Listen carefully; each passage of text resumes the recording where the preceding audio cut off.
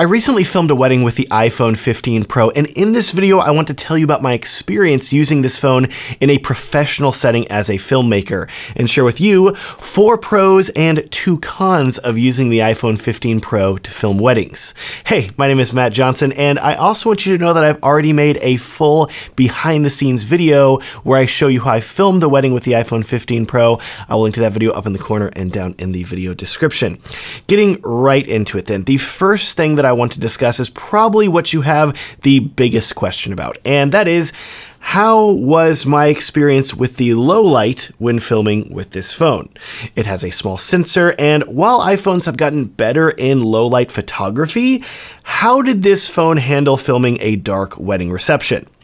Well, here's where I was pleasantly surprised, and this is the first pro of filming with the iPhone 15 Pro, and that is that if you use the main 1x 24mm camera on the phone, it is surprisingly decent in low light.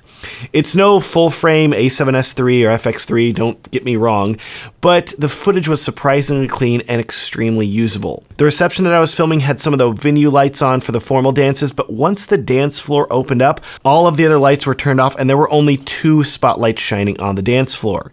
Even with that, the phone handled it like a champ, with the footage still looking quite clean and usable. Now, that said, it's not all sunshine and rainbows, because this talk about low light leads us into the first con of using your iPhone to film a wedding, and that is that while the 1x 24mm main lens performs admirably in low light, the same cannot be said for the 5x zoom lens. In short, unless you're filming in broad daylight, I would not expect stellar performance from the 120mm phone lens. This was proved to me time and time again on the wedding day, where I was filming the couple outdoors, but it was a cloudy day. It was not as bright as it would have been if the sun had been out, and I could see noise in my footage because the iPhone had to raise the ISO a bit to compensate. I could especially see the long lens struggling during the ceremony when the sun had started to set a bit, and there was a moment where I was filming the couple walking down the aisle together, and I switched from the 120mm zoom lens to the wider 24mm main lens, and when I did that, it almost felt like I was filming with 2 different cameras, because the footage was significantly cleaner and better looking with that wider lens. The reception proved this again whenever I was filming the couple give a toast, and the wide-angle shot looked so much cleaner than the tight one. In a perfect world, I can't help but wish that the iPhone had a 4th lens that was 50mm or 85mm instead of 120mm that wouldn't punch in quite so much, and ideally have a bit larger sensor with better low-light performance. Moving on, back to pros of using the iPhone 15 Pro to film a wedding, I absolutely loved how compact and lightweight my setup was for filmmaking. The iPhone is so much lighter than even the lightest mirrorless camera, and whenever you combine that with a lightweight gimbal like the DJI Osmo 6 and a phone case that accepts filters like the Freewell Sherpa that I used all day, it was honestly a dream. Another pro of using the iPhone was that I didn't have to stop filming to switch lenses. I'm someone that typically films weddings with prime lenses, so I oftentimes find myself needing to swap between different focal lengths. But with the iPhone, swapping lenses only takes a simple button press, and this saved me so much time on the wedding day. There was one time in particular that I remember the photographer started to get in my way, and all I had to do was tap to change to a different focal length, and suddenly he wasn't there because I zoomed in so quickly. It's so cool. Back to cons now though. I need to share with you the final con that I experienced when filming with the iPhone 15 Pro, and that was the lack of bokeh that I experienced, regardless of which camera lens that I was using. Keep in mind that this phone has very small camera sensors, which means that cinematic blurred background that you would typically get from an APS-C or full-frame camera is much more difficult. Yes, there is a cinematic mode that will artificially add bokeh and mimic filming with a shallow depth of field, but that can introduce a lot of artifacts, and I didn't want to risk it. So I did not choose to use that setting when filming the wedding. Because of that, I found that if I used the main camera and got really close to something, I could get a bit of bokeh. I especially noticed this when I was filming flowers before the wedding ceremony. I could scoot up closer and get some bokeh, but in my opinion, the biggest time that I noticed a lack of bokeh was when I was using the longer 120mm lens, because when you're using a bigger mirrorless camera, for example, you can usually expect a longer lens to give you more bokeh. But with the iPhone, that wasn't the case.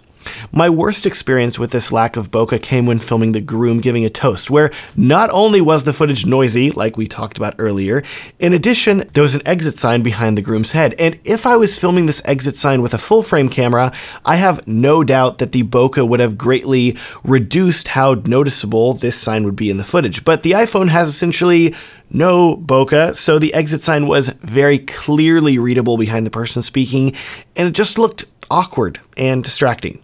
So just be aware. In my opinion, I think that the iPhone can work great as a wide-angle gimbal camera that doesn't have a lot of bokeh, but once you want to capture footage that looks super cinematic with a lot of depth of field and an extreme blurred background, you're going to want to invest in a different camera. Let's finish now with the last pro that I have from filming with the iPhone 15 Pro, and this pro is one of the biggest in my opinion, and it's just so dang cool. See, instead of filming this wedding with the stock camera app that records massive footage at 6 gigabytes per minute, I instead chose to use the Blackmagic camera app because that comes with a ton of benefits. 3 of the biggest being that you have significantly more controls than you do with the stock camera app. You can choose to film in the H.265 codec instead of ProRes, which gives you smaller file sizes. And coolest of all, this has a sort of camera to cloud feature where I set up Blackmagic Cloud on the Blackmagic camera app, so I have an account there now, and I set up this project here as iPhone wedding video, which you can't really see at the top, but it says iPhone wedding video. And now, anytime that I record video using this phone, any video clips that I record using the Blackmagic camera app, my phone is automatically going to create a proxy of those video files and then upload it to Blackmagic Cloud to my iPhone wedding video project. And whenever I get home to my desktop, I can open up that iPhone wedding video project, and the proxy video clips are already going to be there ready to edit. It's mind-blowing stuff. The first time I tested this, I set up a cloud project, recorded a few second long video clip, stopped recording, and then I looked over at my computer, and 10 seconds later, that video clip was sitting in my Resolve project ready to be edited. It's nuts. Taking it back to this wedding that I just filmed, because I didn't want to completely nuke my phone's data plan, I managed to get the venue's Wi-Fi password, and then as I filmed throughout the day, the Blackmagic camera app would continually back up proxy video clips of everything that I filmed from the wedding to the cloud, and when I got home, all of my clips were there waiting for me. If you're someone that is paranoid about losing your footage and is obsessed with backups like I am, imagine automatically having a backup generated every time that you film nearly instantly.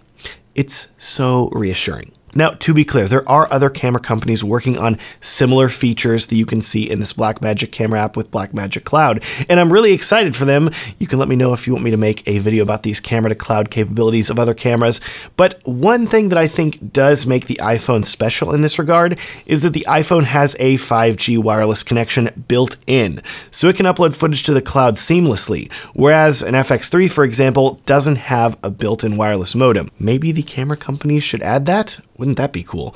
Anyways, speaking of things that are cool, if you haven't downloaded my gear guide for wedding filmmakers yet, it is incredibly cool and it is also completely free and will show you the exact gear that I recommend purchasing to film weddings. I would highly recommend checking it out. I will link to it down in the video description. Let me know what you think of these pros and cons. Do you think that the long lens, struggling in low light, and lack of bokeh are a deal breaker? Comment down below. Thanks so much for watching and have a great day.